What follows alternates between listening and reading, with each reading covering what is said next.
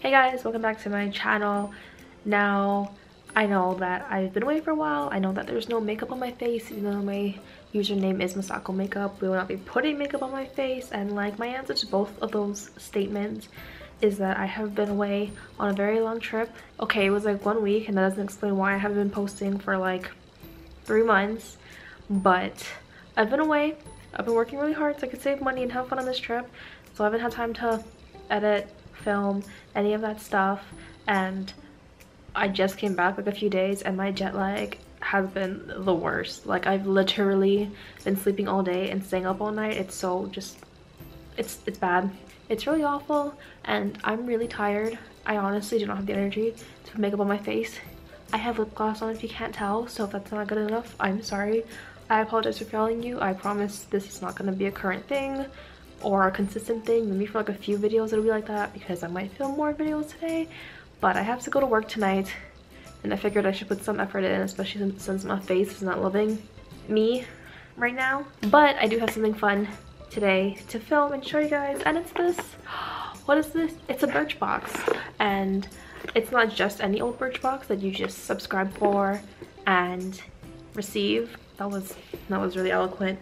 But while I was in London, there was a little Birchbox store. I'm like, what the hell is a Birchbox store? Like, isn't that like a subscription box? Why is there a store? And when me and Nikki went in, come to find out, you can personalize your own Birchbox, which is pretty amazing. In here I have my own little personalized Birchbox of items that I actually want. Not like Ipsy and how they always send me co-liners and I say stop sending me co-liners, and then what do they send me? Co-liners. But that's besides the point. If I keep looking up in the video, it's because I'm not using my camera, or I probably am always looking to the side because I'm really bad at looking straight into the lens. I am only an amateur YouTuber, you can only expect so much from me. But yeah, so this, I'm not gonna lie, I can't remember how much it was. I believe this was 15 pounds, which means it's probably close to like 20 US dollars. I don't know if that's correct. I have like no idea the exact conversion rate of pounds to USD. I just know that it's not in the favor of the Americans so much. I'm also really stupid. I was excited and I did show some footage of the Birchbox store. However, I did not film the process of me making it, so I will insert some clips now of the store. So I'm in a pop-up Birchbox store, so like basically I can like make my own custom Birchbox, which is like pretty cool because it's like I've always been on the fence about buying one because I never know what the product's gonna be and I don't know if I trust it or not, but I can literally build my own for 15 pounds. That's kind of like wild. So I'm gonna make one now and it's gonna be awesome, and maybe I'll do a unboxing when I get back, but this is so neat. However, I did not film the process of me actually putting it together, so we're just gonna unbox this. And I know I chose this. I know I should know exactly what's in here. However, it's been a while since I made this and I don't remember what it was or what was in it. Let me just break down what the store is like so first. So pretty much in the section where you can make your own box, there's like this like item menu of all the stuff you can choose from, and like there's certain sections of like you get one from each section, and then each section tells you the product, what the product's used for, and like the purpose of it, and blah blah blah, and you get to pick one item from each section and put it in your box. And there was like 5 sections. There was also things like around the store that you could just like buy a la carte, I guess we're talking about this like it's a restaurant, but you could buy it like separately. So there was like different makeup products, like sample sizes of makeup, and there was like those like these full like brush sets and like everything. Like it was like a lot. You can go to Sephora for like makeup, but this is like I think it's like cool that you can like curate your own box. And like look at this box is like my aesthetic. Like I love marble, I love this like kind of blue color, and it's like so cute, and like I really don't want to unwrap this. Like she tied this bow so beautifully. It's gonna pay me to actually unwrap it, which is probably why I'm rambling so much. Let's just like get into this, and I'm gonna try to take this off as preciously as I can because I don't want to ruin this bow. So here is my box. Don't fall out. Let's just start with this. This is sticking to everything, but this is a beauty sponge from Spectrum Cosmetics, Unicorn Tears. I don't actually know what this is, if the brand is called Spectrum Unicorn Tears, but this is like what it is. I don't know if it'll, there we go, focus. It says Spectrum Unicorn Tears, and this is like what it looks like. So like I didn't even know this. I just wanted to make this box, but like when I was checking out, I was just like looking at this, like, oh, look at that beauty sponge. And I guess I was staring pretty hard at it because the lady was like, oh yeah, you get that for free. And I was like, okay, I can always use extra beauty sponges. And I actually didn't even like test that much into it, so let's see now like what it's like. So this feels like a beauty blender when you don't dampen it up. Hold on one second, let's just do a little test real quick. Okay, I don't know if you guys can tell, but it actually is like a lot fatter compared to how it was dry. It's not as like soft. Like I feel like when you wet a beauty blender, it's like super soft all the way, but there's like some like push when I squeeze like towards the middle. Like it's still kind of firm in the center. I don't know if that means it's gonna be better for applying full coverage, not concealers, foundations, because it's like a little bit firm, but it's also like soft. But it's like, that's a noise. I don't think I've ever heard a beauty blender make that noise before, but it's like really like the area of like the bottom is like really big, so it's really good to like, oh yeah, I can hear it like squishy. I'm gonna get all the water out. I don't know if I need to like wet this more or what, but I feel like this bottom is like really good for getting like large surfaces on my face, like my cheeks. But yeah, I guess I can try this tonight. It's like really throwing me off how firm it is in the center, but you know what? Even if it's bad, I got it for free, so it doesn't matter. But yeah, that's the sponge. I'm actually gonna dive into the stuff that's on the bottom so I can possibly find my little menu thing and explain what all the products I got were. I basically bought these two. Oh, there's like crap on it. I don't know what this is. I hope nothing in my box leaks. That would be unfortunate. But I basically just I bought these nose pore strips. I believe the brand is called Skin 779, and it's the Clean On 2-Step Nose Pack, and it just looks like this.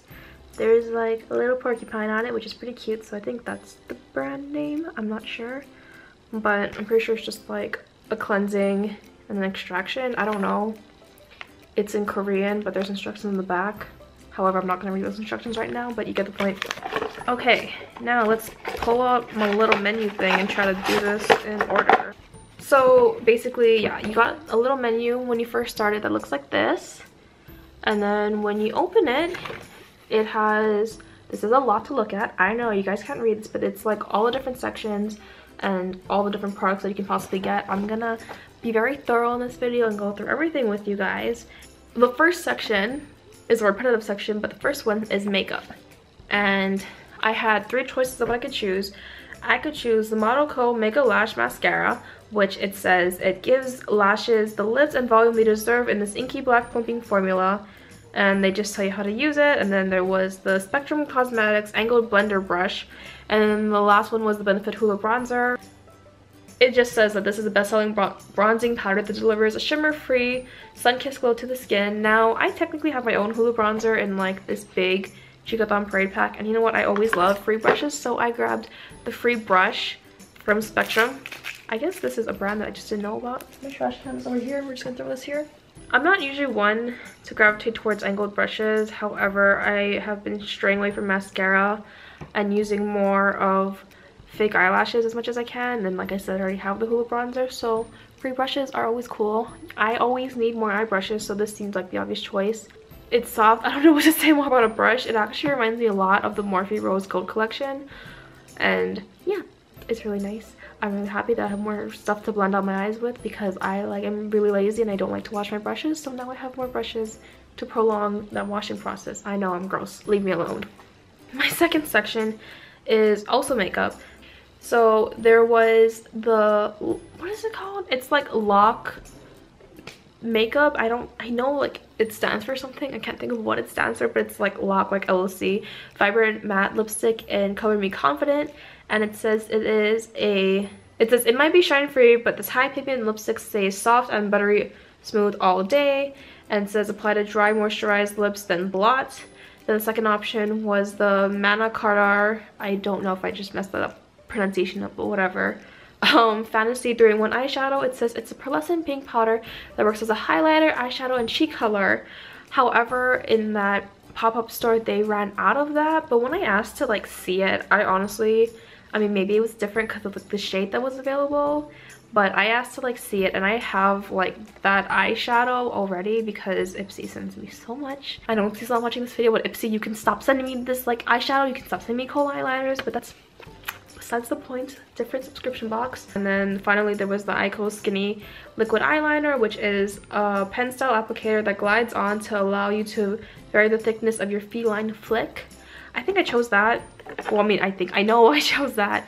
I've heard a lot of things about the Studs line. I've always wanted to try it. I've just never like jumped the gun, bit the bullet, and like actually got it. This is like a partial like Birchbox unboxing slash Ipsy rant, but like anyways, there's so many times where Ipsy was about to send me this, but they sent me kohl liner instead, and it's like I literally don't use kohl eyeliner. I use felt tip eyeliners. I was like, you know what, this is my subscription box. I'm gonna choose a felt tip eyeliner for myself for once. So I did, and I'm excited to try this because I've heard about it for so long, and yeah, I'm excited for it. But the lipstick was a Birchbox exclusive, so maybe I should have tried it. Oh well, too late now.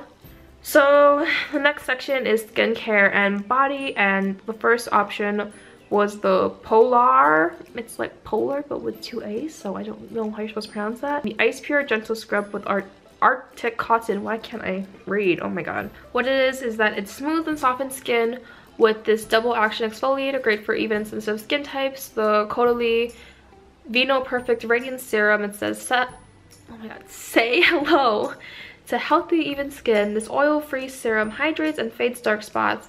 And the last one was the Balance Me Wonder Eye Cream. Too many late nights. This 3-in-1 formula softens, smooths, and brightens tired eyes. I'm pretty sure I picked that. Yep, the Balance Me Wonder Eye Cream. Oh my god, focus. Focus.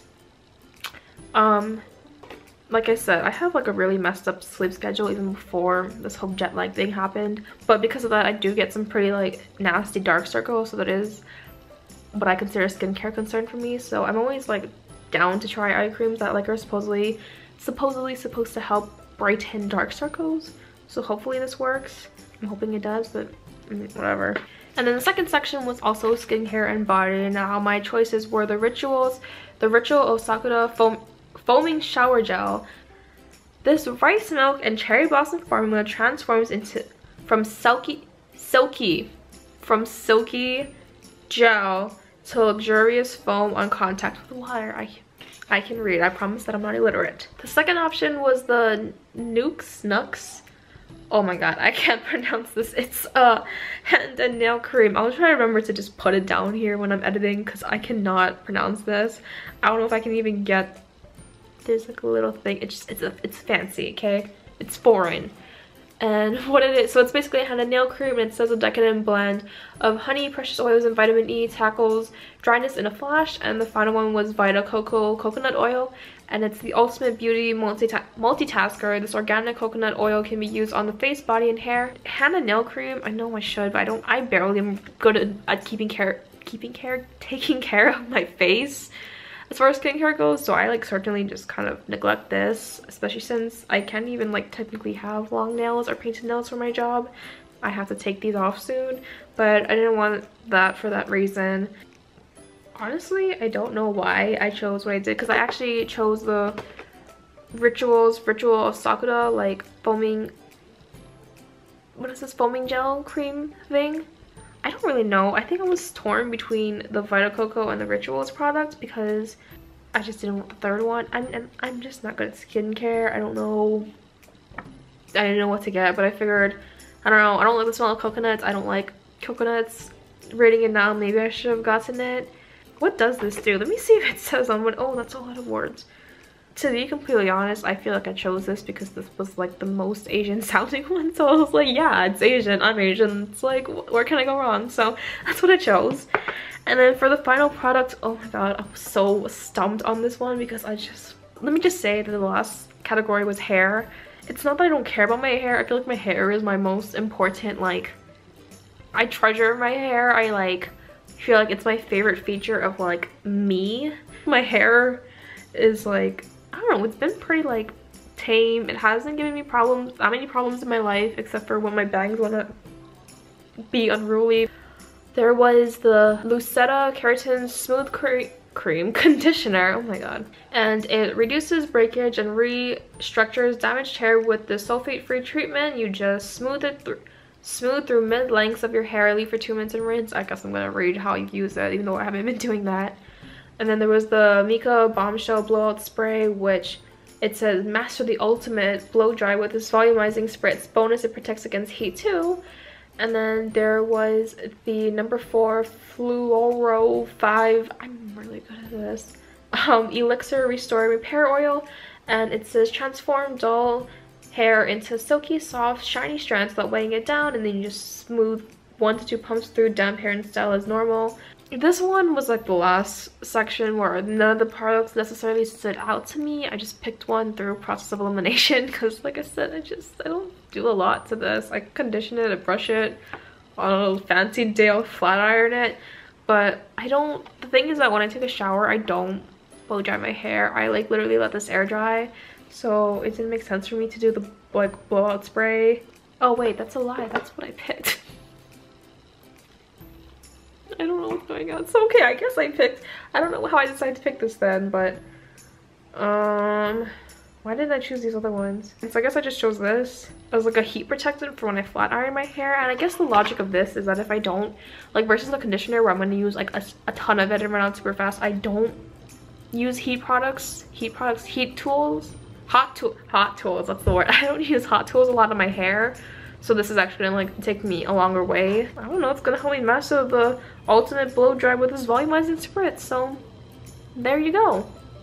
Anyways, that was my personalized BoxyCharm pop-up store unboxing video. I don't know what I'm actually gonna name this video, but yeah, it was a really cool concept. I'm really glad that I happened to run into that store and like find it and experience it, because that was actually really fun to be able to make your own box. Because you know, like, I mean, like, it's fun to like receive Ipsy bags and, you know, oh, what am I gonna get this month? But it's also frustrating, you know, when you keep getting coal eyeliners and single eyeshadows that are all the same color every single month. So it was just nice to actually personalize my own box. It was a fun experience. I wish I would have recorded it for you guys to see it with me.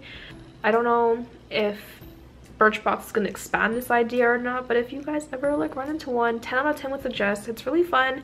It was relatively cheap in pounds. I mean, even in US dollars, I think it's fun, and you get to check out like, you know, cool products that you can just buy like separately from everything else. Don't forget to give it a thumbs up and subscribe to my channel if you haven't already. I'm going to be putting out a few more London themed videos, and yeah, I'll see you guys in my next video. Bye.